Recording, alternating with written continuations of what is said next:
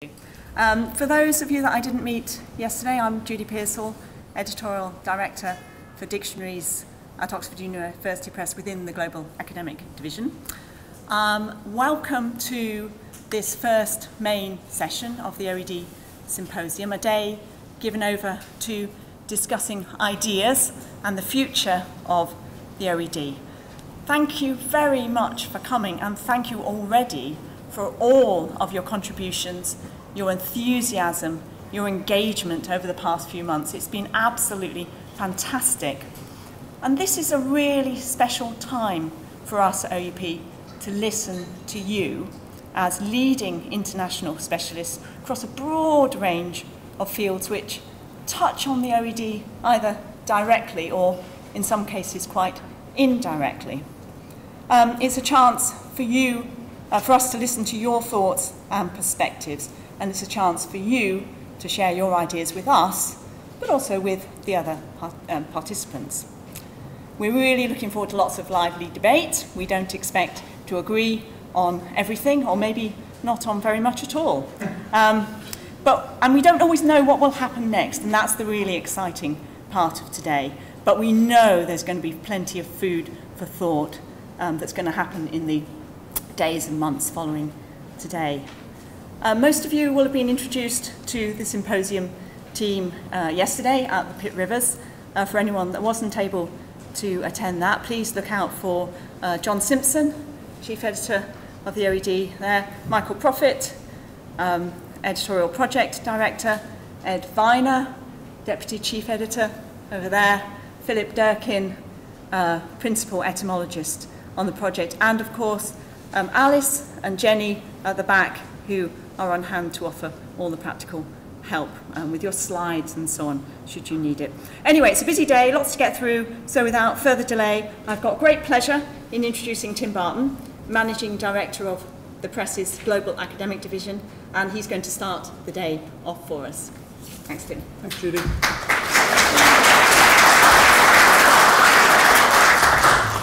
So the picture in front of you has got nothing to do with the sort of brief talk I'm going to give. It's just the best picture I came across in looking into this, and it sort of starts and ends the talk. I want to talk about innovation and partnerships in the history of the OED, since in thinking about themes that best summarise what we're looking for from today and to get out of the symposium, I think it's really those two themes that best summarise that. I'm going to give a partial and personal view of some of the bold decisions, the significant innovations, the fortuitous, unexpected meetings of minds from lexicography, publishing and technology that have been important in the history of the OED. I'm hoping, of course, that the symposium can continue that tradition, and someone 150 years from now can point back to this symposium as the source of the great next ideas and innovations. I'm delighted too in talking about some of those important innovations and partnerships, particularly in the recent history of the OED, to be able to identify the contributions that some of the people in this room today have already made, and I'd like to thank you for those and for all of your contributions and help today in advance. In order to try and bring some kind of order to the presentation, I've grouped things around sections: editorial ambition, technological partnerships, publishing, media and outreach. So with that in mind, perhaps the biggest and boldest innovation, most outrageous innovation in the history of the OED is the idea of the dictionary in the first place. Started in 1857 with this outrageous and bold idea, a dictionary of the whole language, past and present, based not on earlier dictionaries or on common knowledge, but on newly gathered supporting evidence. The scope and ambition was clear, but the scale and cost of realising it unfortunately wasn't. The press put up money to complete the dictionary in 10 years. 5 years later, the first faxicle, A to Ant, was published. A presentation with a different theme might be about how the press has repeatedly failed to understand what it has taken in relation to the OED, what it takes in relation to the OED, and how good a thing that is. From the late 1850s, the OED began to establish its continuous program of language monitoring, a survey of how English is changing internationally, which now serves all Oxford dictionaries. From reading programs to large text corpora to big data and web analytics, OED has sought to find the best means to capture and analyse how English grows and changes, and the most useful way to present this information to its changing readership. With apologies to Richard. OUP gets some credit in the story too, just some. From the outset, the dictionary can also be viewed as a collaboration between OED's editors and OUP's management, and OUP has contributed its share of bold visionary decisions. The project to combine the first edition of the OED with Robert Birchfield's supplements was first proposed in the mid-1980s as a traditional print publishing project, the biggest scissors and paste job in history, in the words of one senior OUP manager. While the ambition to do a second edition was big and bold, this solution wasn't. We're not looking for the 2013 equivalent of the biggest paste and scissors job in history today. Richard Charkin, pictured in here today, was head of reference at OUP in the 1980s. He was one of the first to see the potential of the digital world for dictionaries. He suggested that not only a merger of the two texts, but also a comprehensive revision could be carried out if we were to use an electronic text processing system similar to the one that OUP had installed at the time. Many dictionaries have been written alphabetically, but few are read that way. The digital environment frees readers and editors from the constraints of A to Z sequencing. Hence our decision in 2006 to move OUP editing away from strict alphabetical revision, which at this point had covered letters M to R, to work on keywords and concepts around the whole alphabet. Some of those terms are shown in the first image here, and the second image shows in red the current distribution of revised entries across the OED. With the benefit of hindsight, even though the OED went online in 2000, the fact that it took until 2006 to realise that we could edit, as well as publishing as we went along, we could actually edit out of sequence, is an interesting example of how it took us some time to understand how the digital environment freed us from some of the normal practices and processes of the print environment.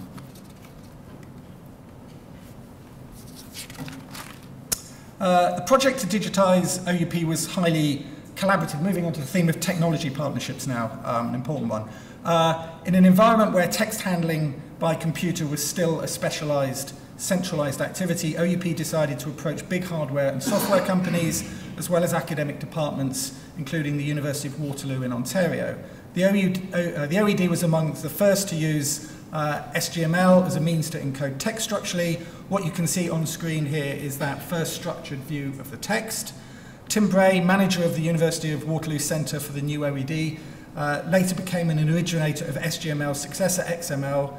Looking back, Tim noted, it would be entirely accurate to say that the work with the OED was a significant input to the development of XML. More luck and more technological innovation. As Ed remembers, it was in summer 1983 that Richard Charkin and I did the rounds of numerous computer firms and other agencies. I think it was in September that we were at IBM, and they said something like, "I'm afraid we can't enter into a commercial deal with you," and our hearts sank. "But we'll donate you the equipment and the services of a team of software engineers." And we practically fell off our chairs. At that moment, we knew the project was a runner. Ed fitted in writing a future for the OED, the tender for the computational work while on a family holiday in Devon. This set out the new approach, the electronic handling and delivery of the information contained in and added to the OED. The aim is a new concept of the dictionary as a living and responsive reference book. Back in 1983, that was pretty innovative thinking. Here's a pic of the members of the OUP team and the IBM team with those first computers.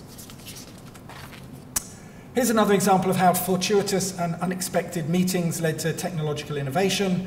The Oxford University land agent and acquaintance of Richard Charkins was at a social occasion where he happened to mention the OED project to the president of the University of Waterloo in Canada.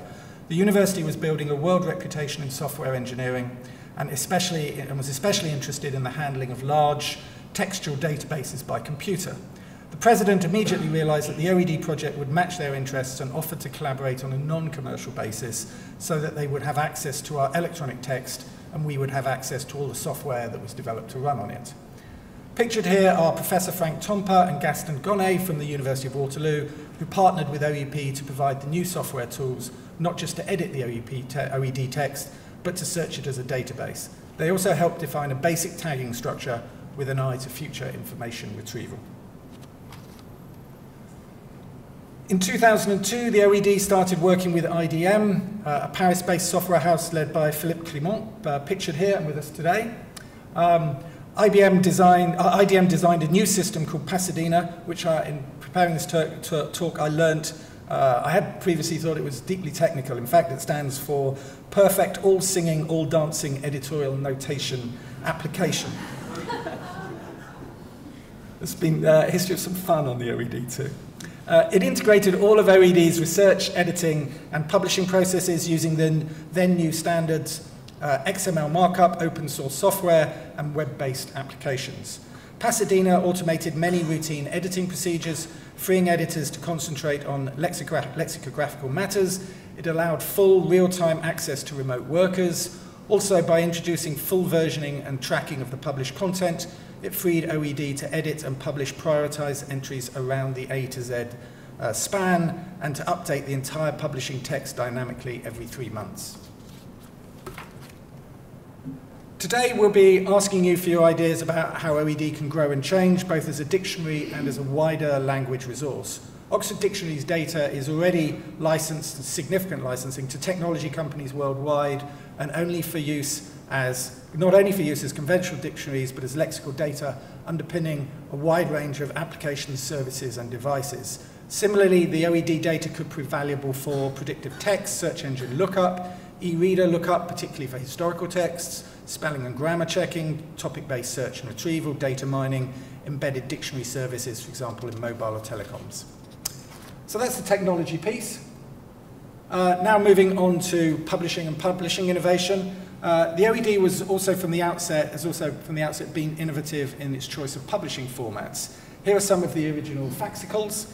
Although serial publication was widely used at the time for works of reference as well as for fiction, the scope and depth of the OED's work captured people's imagination. The writer, Arnold Bennett, described it as the longest sensational serial ever written. Here was another bold publishing solution to tackle the scale and size of the OED. The micrographic edition, first published in 1971, may look quaint now, but at the time responded to the need of a wider public to have access to the OED, perhaps a wider public with smaller houses and fewer shelves. Surprisingly, this edition actually remains in print, and we still regularly receive requests for replacement magnifying glasses. I love this photo. A rather imposing photo of co-editors John Simpson and Edmund Viner was taken by Lord Snowdon during a long afternoon's photo shoot as a studio in North London. It's the earliest manifestation of the digital text was the OED on CD-ROM, first produced in 1988, predating the existence of Windows, and this was taken to celebrate that. I thought it was Don Draper when I first saw it, the madmen of the OED. When the World Wide Web appeared 20 years ago, we quickly thought of the potential for the OED, but the online audience for such a site was then unknowable. To those most closely involved in the project, there were few precedents which made it both exciting and risky. Mike Lesk of Bell Labs, a great ally of OED, told us not to worry. If you build it, they will come, he said. Geoffrey Triggs, at the time director of OED's North American Reading Program, had proposed and piloted a web-based Oxford Online Electronic Text Centre in the mid-1990s, containing the OED as the flagship resource. Geoffrey commented, "We were easily among the first 400 sites on the web. In addition, Geoffrey had the forethought to register the OED.com domain." Thank you, Geoffrey.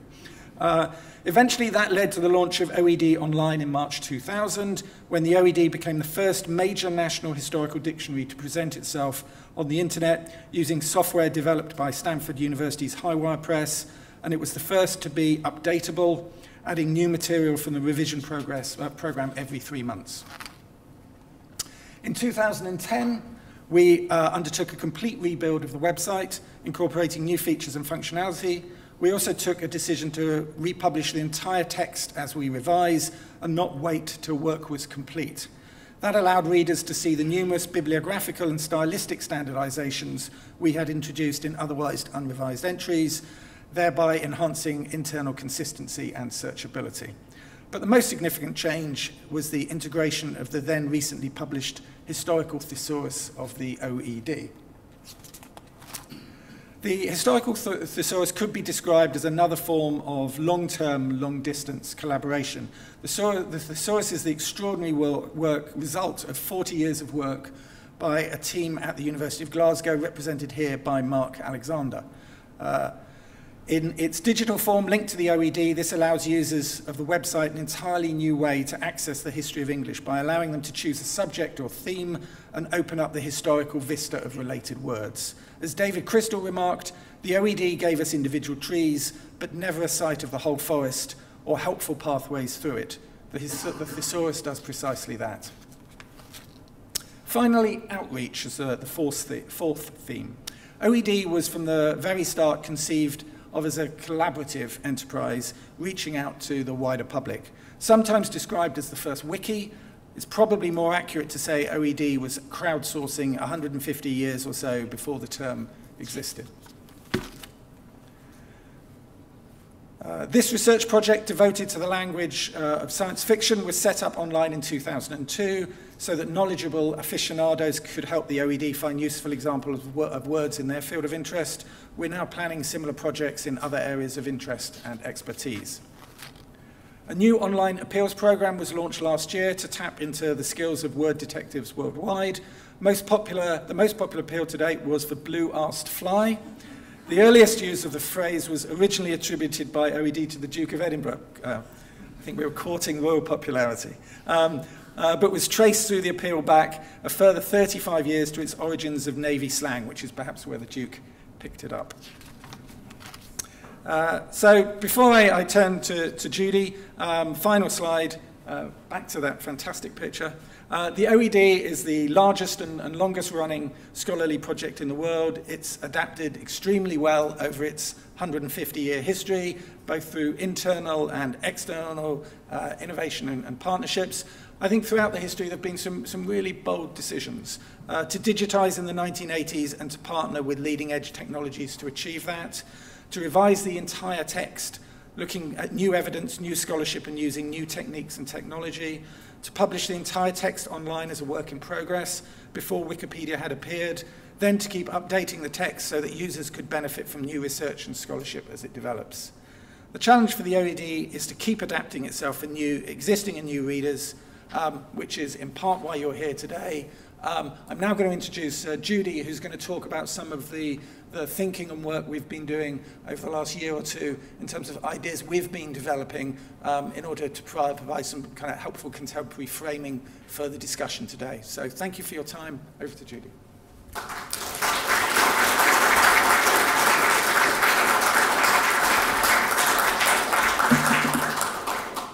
Well, thanks very much, Tim, for that whirlwind tour of the past of the OED. I'm going to talk a little bit more about the present and the future. The OED Symposium is a key part of our planning for the future. In November 2012, the press approved a new 10-year plan. These things don't happen frequently.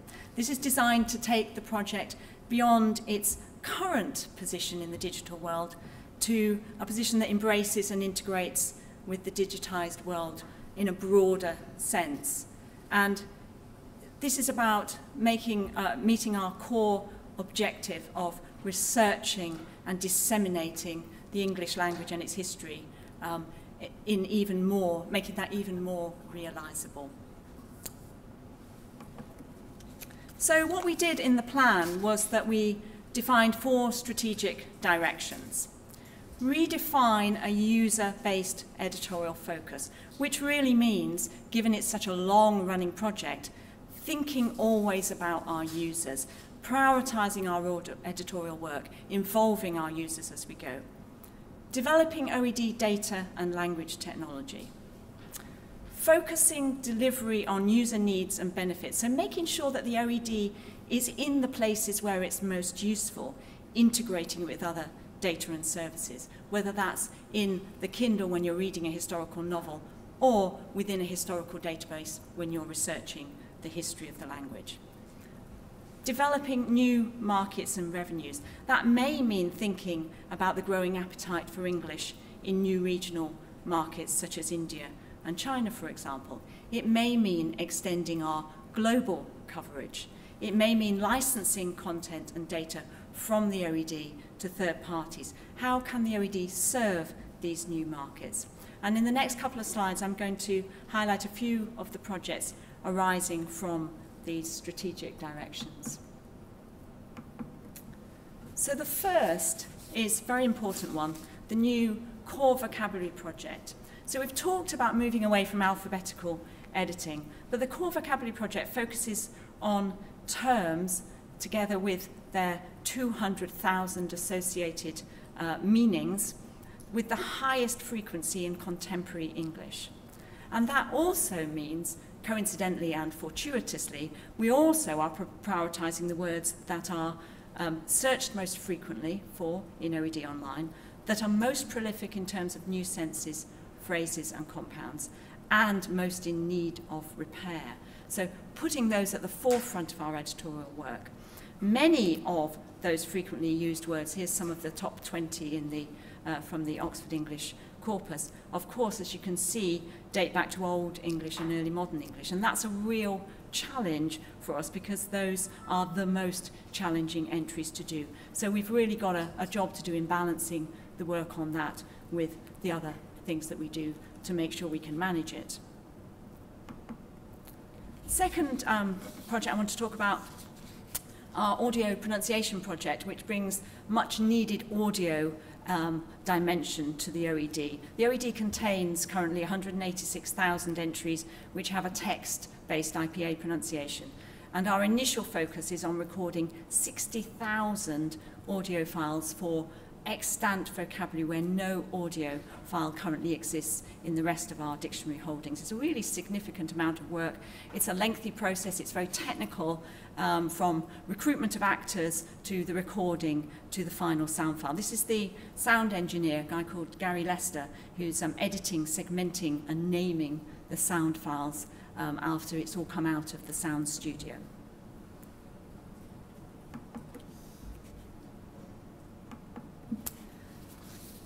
Tim's touched on this already, but there are experts and enthusiasts in specialist and technical fields all over the world who know about the history of words in their field. We want to work with those people. We've mentioned already the OED appeals, and we're looking to grow that, to extend that and make that more perhaps thematic based. OED Communities is a project to engage, it's a series of projects to engage web communities with specialist knowledge and draw on their expertise to help us with our research and writing the dictionary. And we're building on that early experiment with science fiction that Tim mentioned, and we're collaborating with Danica Salazar, who's here today, our Mellon Fellow in English Language at the university here, to launch a community initiative for Philippines English later this year. I've put their OED wiki with a question mark, so a version of the text that can be annotated perhaps by invited or vetted external parties. This is kind of on our wish list at the moment, but it's yet to be realised. How should we do it? Developing OED data, I'm just going to mention some of the projects here. Developing OED data has become a key focus for the Dictionary Department's Language Technology Group. And the starting point was the development of something we've called the Global English Lexicon, a comprehensive and central repository of forms from the English lexicon. Some of the projects that are building on that, and I won't say too much about them because I know that James McCracken, who's here today, is going to be touching on some of those in his talk later. He's been working closely with us on these projects. But frequency marking, so using various inputs, both from the OED itself, but also from, for example, Google Ngrams, to band OED entries by frequency overall and over time. Currency marking, so while we've got this text that is half revised and not revised, importing currency information from modern dictionaries and corpora in order to mark unrevised entries that are still current, even when the latest quotation material may suggest otherwise. We've got a lot of work going on new words as well around building an integrated lexical management system to semi-automate and help manage tracking and monitoring of new terms. That's a big project that's moving along at the moment. And lastly, again, question mark, stub entries. One of the outputs of the new words system could be, we hope will be, stub entries that will show some of our work in progress before we've had the chance to fully revise those entries. That's just a kind of view of one word in the maelstrom of all the words, the badger in the sense of pestering someone. So these are the kinds of things that we're discovering with the frequency project. So many people have been involved and continue to be involved in the OED. We're, again, I want to say, delighted to welcome you all here today to help us answer some of these questions. These are the questions that are in the parallel discussions, and to rise to the challenge of trying to answer those questions. So we are now, and I'm just in time, going to move into the first series of parallel sessions.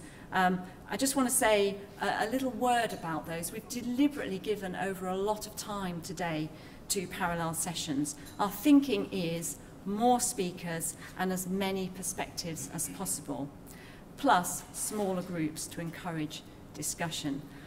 We realise that means you can't go to all the talks.